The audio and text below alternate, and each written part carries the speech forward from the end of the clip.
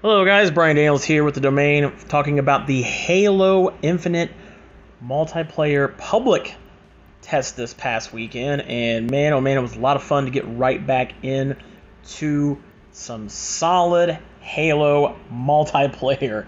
And before I talk about the actual gameplay experience itself, I want to talk about everything before and leading up to that.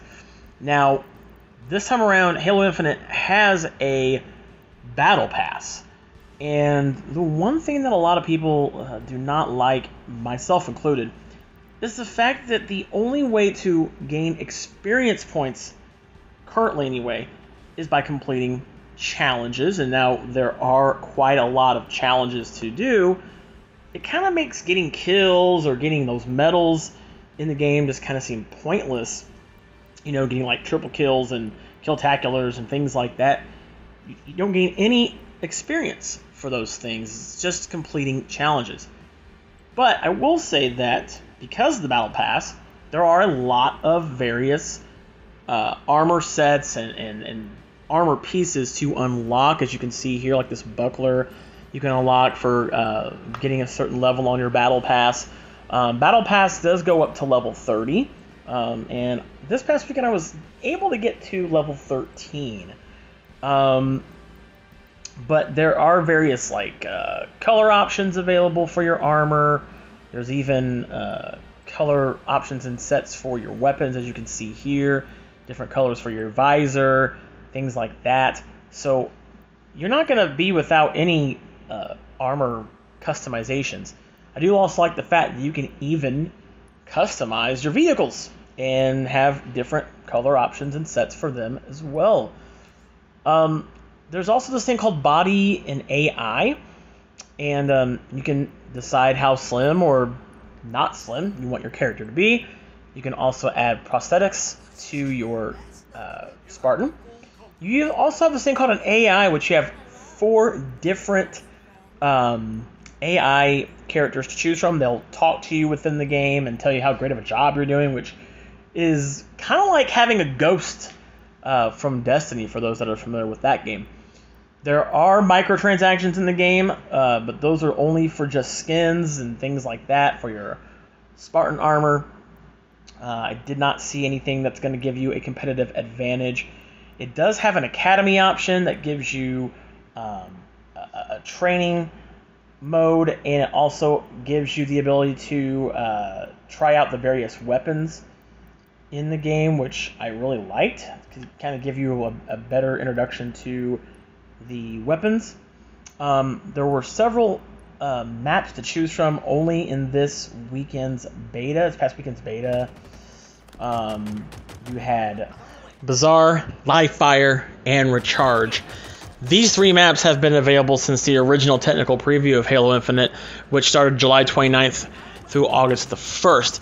And these are the same 3 maps we had access to this past weekend. But they also added a 4th map called Behemoth, which you're seeing here.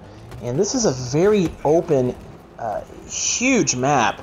And this was the only map that allowed us to use the vehicles, such as the Mongoose, the Warthog, and etc. Now, this map was only a 4v4 map. I felt it was a little bit too big for 4-on-4, but I did have fun playing it. Lots of towers for snipers to have access to and be able to play those roles for those that are good with those weapons. My favorite of all the maps, though, had to be Bazaar, just because of the layout of the map. Some might say it was a very basic layout, but for me personally, I really enjoyed it. Very huge open area in the middle with 2 spawn points, 1 on each side for red and blue.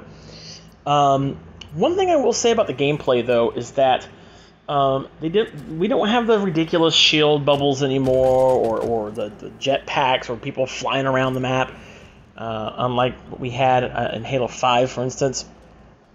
But now we've got more traditional equipment, such as like a grappling hook, for instance, which allows you to not just grapple the walls and move around kind of like Spider-Man, but it also allows you to grapple other players. So if you want to grapple someone from behind and swoop in on them to get a quick melee attack, you can. Or you can even use the grappling hook to pick up the power weapons, such as a rocket launcher and things of that nature. So it definitely helps for those distance players. Players also had the ability this past weekend to engage in various game types, such as capture the flag, as I mentioned earlier, strongholds. There was even just a traditional Team Slayer mode for those that really enjoy that the most, such as myself. But overall, I mean, it was a fantastic experience, and I can't wait for next weekend when we get big team battle, which I'm a huge fan of, and it'll be interesting to see how the servers respond to that many players at once, since we were only able to do 4-on-4 matches, and after all, this is a beta test to test the server capabilities, so those are definitely going to get tested on this upcoming weekend's big team battle mode. I will say that, I mean, as much as I can sit here and tell you just how smooth this game is and how easy it is to control, and it just feels right. Kind of has that classic Halo 2, Halo 3 gameplay. You really won't know until you play this yourself, and I'm excited for December 8th to get here, because this is going to be a multiplayer game I'm going to be hooked on and will absolutely be checking out for several months. And it'd be interesting to see what new maps they're going to add to Halo Infinite after the December 8th launch, and to see what else we can get as far as unlocking different armor sets and things like that. But thank you guys so much for watching another video here on the domain. If you like this video, you know what to do. Leave me a comment in the comment section below. Tell me your thoughts about this past weekend's public beta test of Halo Infinite. Which maps did you like the most? What's your favorite weapons? And other than that, thank you guys so much for watching. And I'm going to leave you guys with a little bit more video here of the hydraulic dam level recharge. But until next time, I'll see you guys.